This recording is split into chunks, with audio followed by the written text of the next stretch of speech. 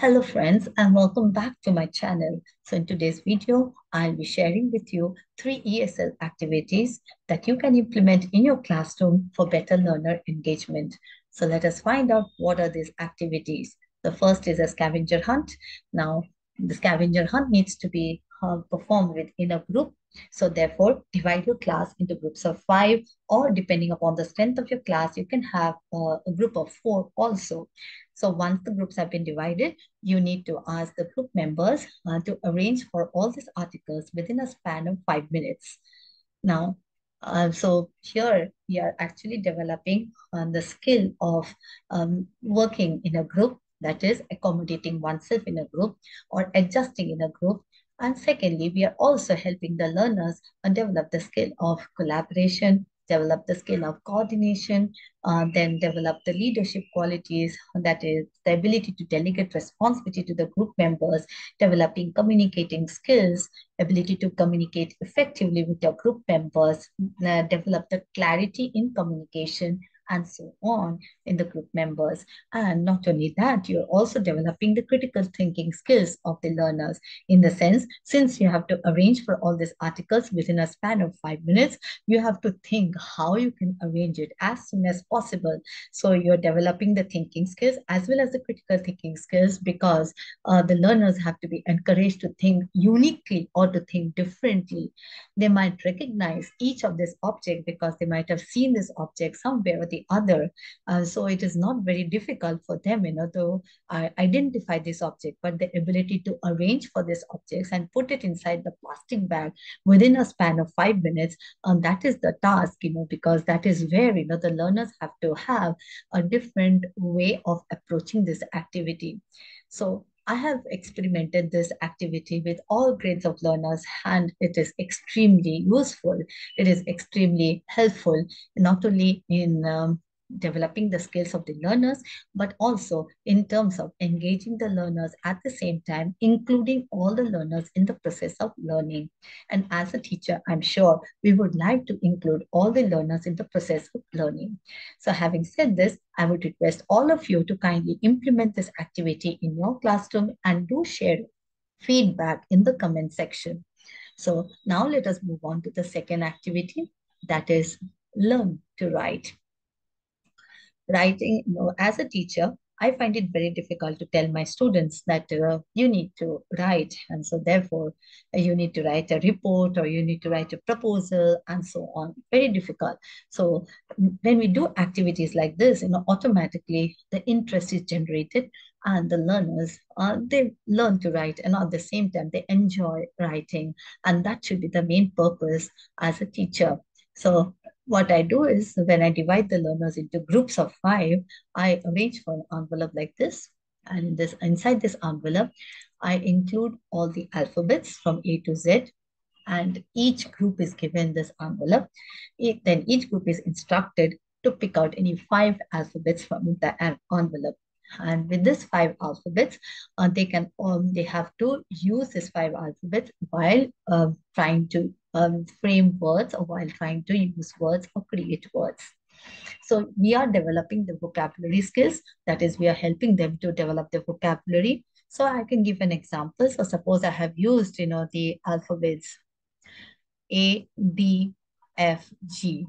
So I have to, once I have included these alphabets, I need to use these alphabets, to create words.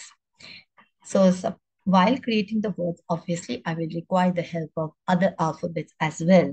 So I use the other alphabets, but I make sure that that alphabets that I have selected, I have used it in the words that I have created. So if I have to use, the alphabet A, it is very easy. With all kinds of words, I can use the alphabet A. For the first grade students, they can use the alphabet A in using words like cat, hat, mat, and so on. As they move on higher to the higher grades, they can use the alphabet A in words like learn, then draw, and so on. So in this way, we can give examples to the students and they can create words. Now, in order to increase the complexity of this game, we are not going to stop at that. We're not going to only say that you have to create words. We are going to move a step forward. We are going to tell the learners that once you've created the words, now you are supposed to use these words in order to connect these words together. So use certain words in order to connect these words together in a meaningful unit. So you have to use extra words, you have to use connecting words in order to connect two or more words together.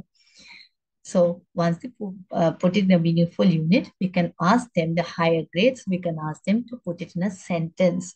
So in a sentence, there will be a verb. So we can ask them to include a verb, and this way they can put it in a meaningful sentence. Again, when we move on to the higher grades, we can ask them to use, these sentences. So they might have created two sentences or three sentences. Ask them to link these three sentences into meaningful unit. So when they are using these linking words, they also learn how to use the linking words or whatever they have learned in their fourth grades or fifth grade, or the linking words that they have learned, they can recollect and they can reuse these linking words in this particular activity. And then we can ask them to organize their ideas systematically in a logical sequence. So as you can see, that this activity can be used from the first grade to the postgraduate level, depending upon what exactly we want the learners to do.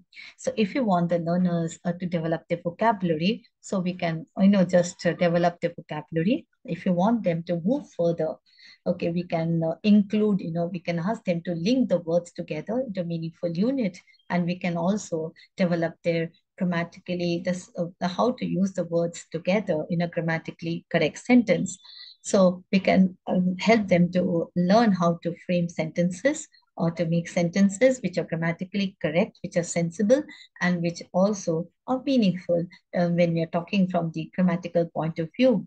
Also, we can develop the skill of using the connecting words and then, of course, logical sequencing at the same time. So depending upon the level of learners, we can decide what to do with this particular activity. This activity is very useful as you are actually helping them to develop so many skills apart from the communicating skills that you develop with each group activity. And of course, apart from the skill of including everyone in the learning process, developing the leadership qualities, developing the collaborative techniques, as well as their coordination skills. So having said this, I would like to move on to the third activity. Now, this third activity, I divide my learners into pairs because that is more useful, and moreover, it can be done in a more efficiently. So I give each pair is given a dialogue. The dialogue could be between the teacher and the student. It could be between the doctor and a patient. It could be between a customer and the salesperson. So when they're given the dialogue, so depending upon the grade that you are teaching the learners, you can ask them to go through the dialogue. So the first grade students can be asked to go through the dialogue and understand the concept of the dialogue, what is the communication or what kind of communication is going on, and they can actually be asked to do a role play. So each pair is asked to do a role play. Since the dialogue is between two people, so we are dividing the students in pairs, and each pair will have to do a role play. While they do a role play, they are not supposed to look at the dialogue or not supposed to read from the dialogue. So when we are encouraging them not to look at the dialogue, obviously they will come up with their own ideas if they forget something or if they have missed something from the dialogue that is already given to them. So we are developing again the thinking skills. We are also developing the ability to be spontaneous and to overcome their fear and hesitation of speaking in front of the audience. We are developing the speaking skills. At the same time, we are developing the confidence to speak fluently in the target language. And so as we move on to the higher grades, we can definitely ask them not only to do a role play, but also to change the ending of the dialogue. For the postgraduate learners, not only do they have to change the ending of the dialogue, but they have to see to it that they can incorporate a humorous ending to the dialogue. So again, we are developing the creative skills. We are also developing the critical thinking skills so that they can again, enjoy, at the same time, acquire the skills without even realizing that they have acquired a skill. Again, we are also including everyone in the learning process, and that is very important when we are doing this activity. So, having said this, I would suggest that you please implement these activities in your class and do share your feedback in the comment section. Thank you.